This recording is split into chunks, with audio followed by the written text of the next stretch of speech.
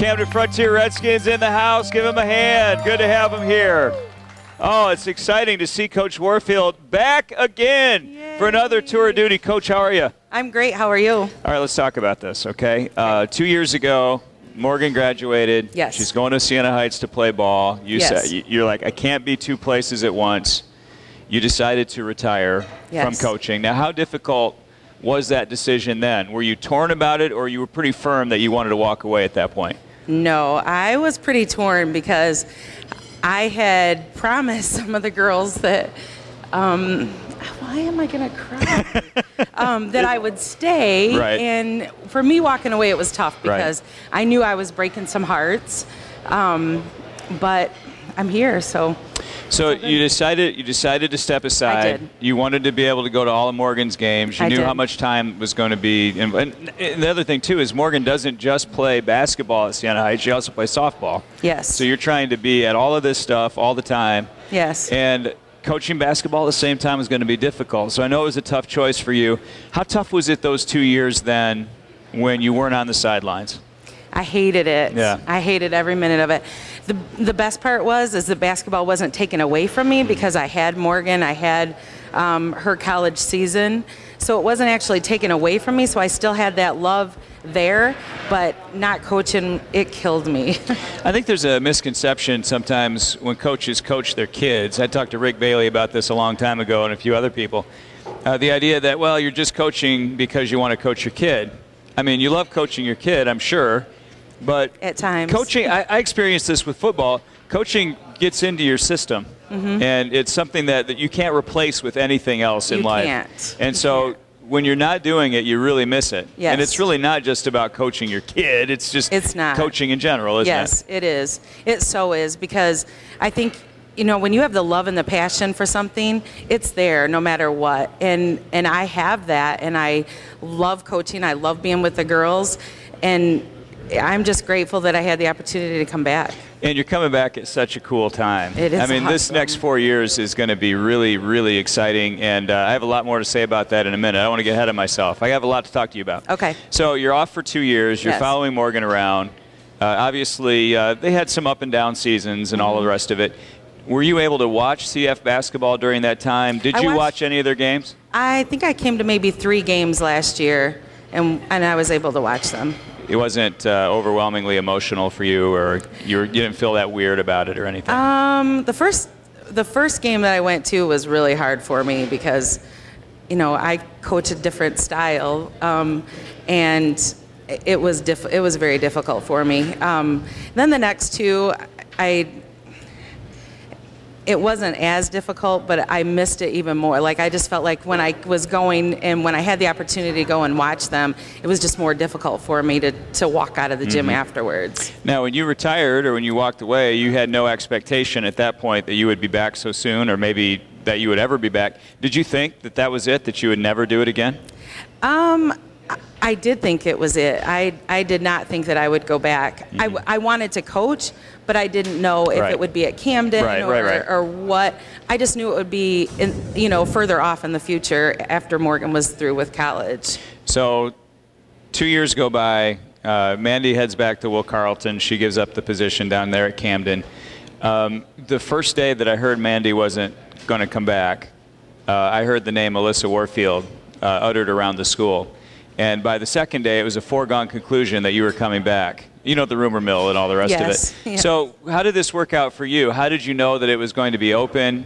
Did somebody come and approach you about coming back, or did you apply for it? How did that work? Well, Mr. Riley had told me that it was open, and he several times said to me, "Don't put away your whistle, don't put away your whistle."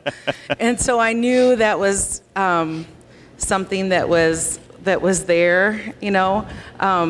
And I had several parents on me about coming back and trying to make it work. And so when it came open, you know, Mr. Riley said, "Okay, we have to go through the hoops." So we just went through the hoops, and I was hired. So you had to formally apply and be interviewed and all of that stuff. There's a foregone conclusion. I wasn't interviewed, but yes, I had to apply. And why would they interview you? I mean, they know what they're getting. So you had to apply. They got back to you and said that you had the job. Now, again, you had to make that calculation. This is going to be difficult because of Morgan, or did you know that there wouldn't be a lot of conflicts and that it would work out? I didn't. At the time, I didn't have Morgan's schedule. And when I talked to Mr. Riley, I just said, for 2 years, I have an obligation for Morgan. I cannot. And that was really hard for me because I'm the type of person that if I'm going to make my practices and everything for the girls to be accountable, I need to be accountable too.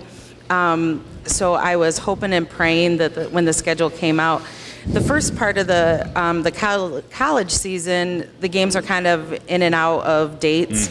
But after the first, or at the first of the year, the games are only on Wednesdays and Saturdays. So I knew if I got past this first, couple of months here that we would be okay. And it ended up that when I was talking to Mr. Riley about it, he just said, if you will come back, I will cover you, Mr. Follis will cover you, someone will cover you if you need to be gone for that game. And the fact that Scott Riley and Mr. Follis and all the rest of it were willing to work with you on that, they had to tell you that you were wanted. Yes, that they were willing to work with you, and knowing how important it was for you to be at Morgan's games. Last weekend, my wife tells me every weekend what I have to do, and she said this weekend we're going to watch Owen play this tournament at Siena Heights. I'm like, all right, let's go. Yay. By the way, you can't get to Siena Heights from here. We drove there's 50 turns that you have to make, and then you finally get on campus. I could not get there right now, and I was there on Saturday. But we finally found the campus. We parked the car. We're walking across the campus. Here's this huge banner of Morgan Warfield in the middle of this camp. I'm like, oh, my Lord. Yeah. It's awesome. Yeah, She's doing awesome. great. She's doing great. And a lot of our listeners remember watching her play all of the sports, especially basketball and softball. But her basketball career is really doing well. Tell us how she's doing. She is doing phenomenal. She made the varsity team as a freshman. She played in every single game as a freshman with a lot of minutes. As a sophomore, she started every game last year as a sophomore. I think she's broke 3 records at Siena. Right now, she's currently 43s behind the all-time at Siena. That record's going down. And she has 2 more years. That record's going to fall. So she's doing great. She's doing great. And softball, I talked to her last summer a little bit about this. It's tough because there's some overlap. Trying to get into softball, right? Well, she's a pitcher, and pitchers need to throw year-round. Right. And Coach Sue doesn't want her throwing year-round. Understandable. So we struggle with that a little bit, but she plays shortstop when she doesn't pitch, so she's okay with it. It just hurts the team because they only have 3 pitchers, and Morgan's one of those. So you come back and you have your first, official practice. Now you'd had contact with the girls, obviously, but that first official practice, when you have to put a practice schedule together and get out there and do your thing again, even for practice, were you a little nerved up for that coming back? I was so nervous. I was so nervous. I probably had a couple weeks worth of practices already written up because I was just so geeked about coming back. And just having those 2 years off, it really gave me the love and the passion back. Because it is tough coaching your own child, and the ups and downs that you go through, and the rumor mills, and the covering each other's backs. I needed that time. I needed that 2 years because I have a great group of girls now, and it's just so rewarding to be able to come back. So you have your first practices. You work your way into it. Did you feel? Because I know when I came back and did that year of football, a couple of weeks in, or a couple of days into it, I felt like I had never left, really. It was just kind of all comes back to you. That's probably how you felt too, right? It did, until the first game, and then I was nervous because I thought, am I going to be able to think on my feet like I did a couple of years ago? So talk about that first game. You're back on the sideline. Did it hit you then during that first game when you're patrolling that sideline again? Baby, I'm back. A little. Yeah. It was different because it's a different group of girls. Yeah. It's I don't know. I think I'm a little bit more mellower. I'm not sure these girls would agree with it because they never had me at my crazy time. Right. But it's early in the season too. Yeah, it's early. Melissa Warfield is the head coach down at Camden Frontier. We're at the Broad Street Downtown Market where they're featuring a perch dinner with fries for $11.99. Remember, Broad Street is open Christmas Eve and Christmas Day. Pittsford. I love this because you went to Pittsford. Obviously, you have a deep connection with them. I do. You're coming in with Kendall and Haley here, yes. and all of those great freshmen who we've known for a while are going to be really, really good. Mm-hmm. And, oh, by the way, Pittsford has a loaded freshman class, too. Mm-hmm. And so we're set up now for the next 4 years of some epic battles. You have to get your popcorn and your seat early to watch these games. Definitely. I mean, for you to have that connection again with Pittsford, I think is sensational. I'm excited, and you've got to be too. It is. It's fun. It's a lot of fun. You know, I grew up with, Chris Hodis and, Mike Berger married my best friend. She was my maid of honor. So it's just there's a deeper connection than just basketball over there. And there are going to be some great basketball games in the next 4 years between those two teams, and even beyond that. I'm going to put you on this. When do we play Pittsford? Is it a while yet? We play them it's actually within a 3-week period. Okay. They're one of our last regular season games, so it's 3 weeks prior to. So about the beginning of February and the end of February. So you don't see them until February. Yes. So you got a long time to tune up before you take on the Wildcats. Yes. You said that one last thing, and then we'll bring some of your team in. You mentioned that your style is a little bit different from what Mandy was doing. Every coach has a different style. And so how do you feel like you have changed what they were doing, and describe your style? What do you want your kids to do on the basketball court? Well, I focus a lot on defense. I focus so much on the little things. We work on tons of footwork. Even in our box and out when we're in practice, I'm constantly saying it's your foot. Where's your footwork needs to be here, and we do a lot of stuff with footwork, and it's just something I think that kind of goes to the wayside a little bit.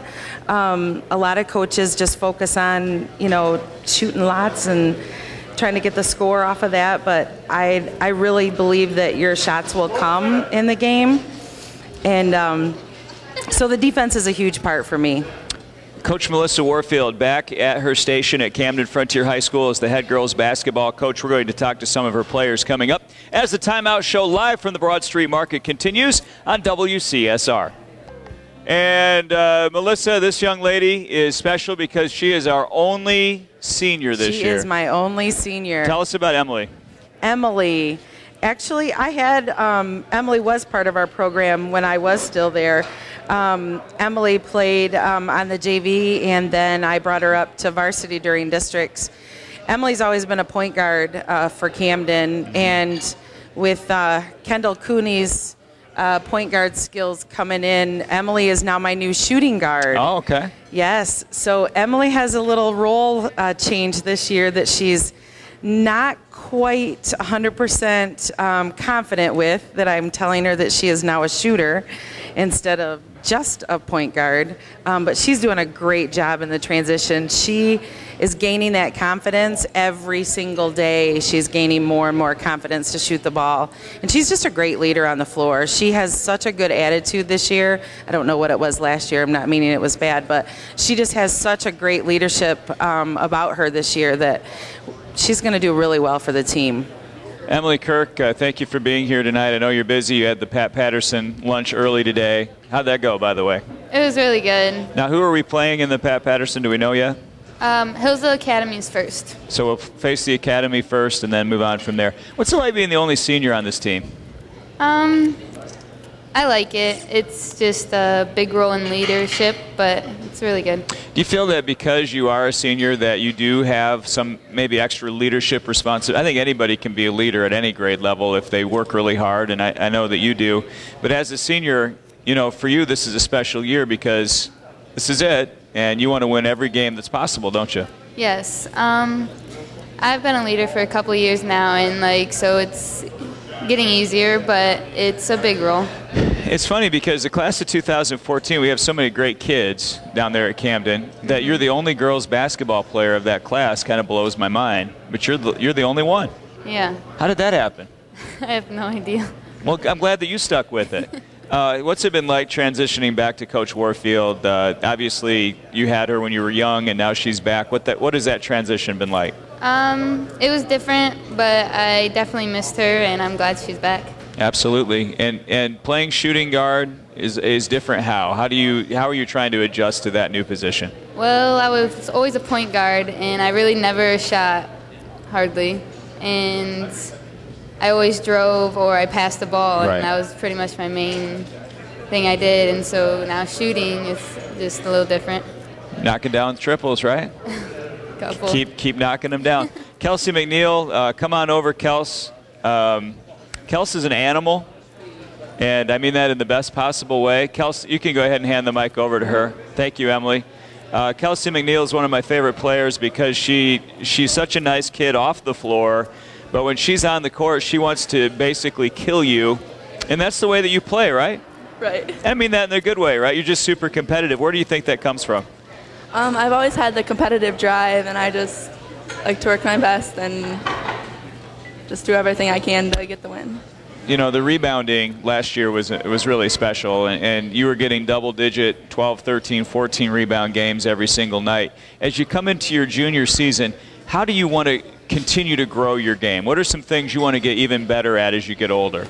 I definitely want to work on my dribbling. That's probably my biggest struggle out there. And working on my defense a lot. We've mostly focused on offense last year, so this is a big transition. And on the offensive side of the ball, what's your role on the team right now? Well, I mean, are they running play? I guess my point is, are they running plays for you down low where you're supposed to catch and shoot around the paint? Yes. And how's that going? You got it? Yeah, and it's definitely a confidence boost knowing that I have Haley on my other side. Right on. What about that? I mean, Haley's going to be a dominant big in this league for a long time. I think we all know that and see that coming. To have her the next couple of years is going to be a lot of fun, isn't it? Yes. And let's bring her over. Actually, let's do Casey first, and then we'll bring Haley up. Casey Fowlis, everybody, is a junior on this team. Casey, how are you? I'm great. You went through what Morgan went through in that your mom's the volleyball coach. And we've already talked about this before, having your mom as your head coach is got some awesome parts about it and could have some struggles for some people. You really see it as more of a blessing than anything. Yeah. Now you're switching back to Melissa on basketball. How's that transition been for you? I love it. I've always wanted Mel to be my coach, and she feels like sort of a second mom, so I've always loved her and always wanted her to be my coach. Dave Fowlis basically insisted that she come back. I talked to him about it a couple of times. Some people thought your dad might end up taking it, but he wanted Melissa all along, didn't he? Yeah. He loves coaching JV, and he knows that if Mel wanted to come back, she wants varsity, and I know how much she missed it too. So what's your role on the team this year, Case? She has me outside shooting and sometimes more posting now in case Kelsey's out, so yeah. You're draining threes, you're knocking down buckets, getting out and playing defensively. And I know defensively is what Coach works on so much at practice. A lot of that is being in great shape. And I know I've heard, I haven't been at your practices, but I've heard there's some running at practice. Yeah, there's enough running for sure. Trying to get great position and running the floor. You had a tough game against Reading, but bounced back and got the win the other night. How fun was it to win that first game of the year? It was great. It wasn't just a good win for us. It was a good win for our coach because it was our 100th win. And it was a great night. She's won 100 varsity basketball games. Yeah. That is amazing. And I can't believe that she quit when she only had 99. I know. Like if you were one away. I'll talk to you about that in a minute. Let's bring Haley over. Thank you, Case. Haley Lawson. I remember your dad, Randy. We were all afraid of him. And he was huge and intimidating when he played at Waldron High School. Now he has a daughter who's a freshman in high school. How much do you take after your dad's game? And how much has he told you about his glory days at Waldron? Well, I hear about his glory days in Waldron a lot. And I take after my dad quite a bit, and we're always in the gym working and, Your dad was angry on the floor. He wanted to demoralize you when he played, and he did have an attitude. Do you have that same kind of attitude when you're out on the floor? I'm not really quite all there yet with my attitude. Right. I've been working on it. It's just one of the things I really don't take after of my dad. I think there's a lot of pressure. I don't think it's fair, but it is what it is in high school sports. From 3rd, 4th grade, everybody knew that you were going to be really good. Yeah. And so now you're in high school, you're a freshman starting on a varsity basketball team. Do you feel a lot of pressure with that, or have you been able to just kind of take it all in stride? Well, I mean, I feel kind of pressured, but I know, like, I won't have to be the only one out there because Right. I have all my girls out there helping me through everything. That's a great way to look at it, and also what an opportunity to start for 4 years, and you know, God willing, you stay healthy that whole time. You're going to have a lot of fun. Yeah, I'm excited. It's going to be a lot of fun. Let's bring Kendall over. She's another freshman. And Kendall, I guess I can ask you the same question. You and Haley have been kind of a unit, played a lot of ball together, not just for Camden Frontier, but outside of the school as well. And do you feel you're ready for this moment as a freshman?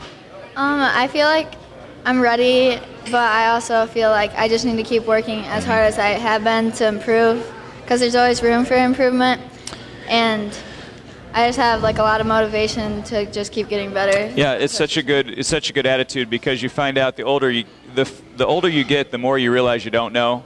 And I think you understand. You're mature enough to understand that as you keep getting better, you'll see all of the things you can continue to do to help your team win games. I liked something that you did over the summer. I talked to Mr. Riley about that. He's the principal down at Camden and an awesome basketball player. You guys had a chance, some of your teammates had a chance to work out with Mr. Riley and take advantage of what he was able to offer. What gave you that sort of motivation to work that hard over the summer? Well, I take like all the opportunities I can get to get stronger and like better in my sports.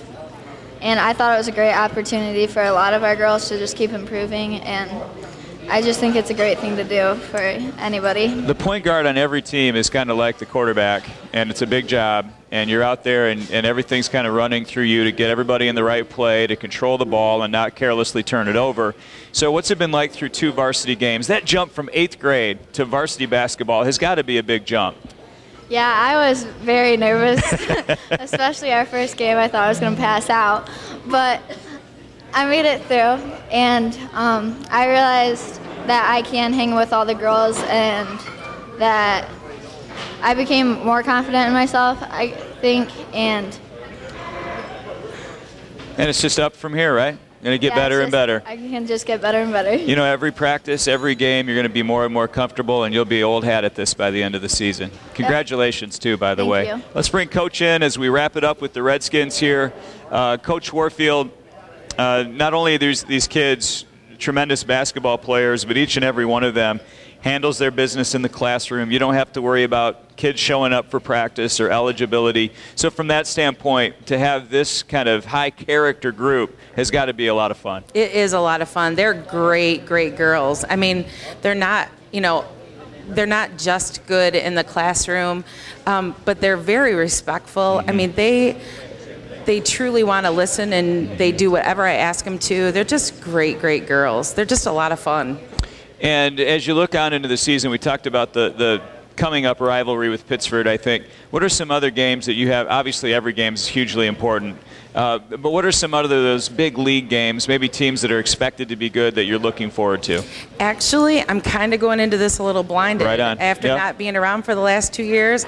I'll hear a scouting report on someone's name, and I'm like, who is that? I just don't even know who it is. So for me, it's really just a matter of taking every single game as being absolutely important and just going from there. So when's your next game? We play tomorrow at North Adams. CF at North Adams tomorrow night. Yes. 7 o'clock? 6 o'clock? JV's at 6. JV's at 6.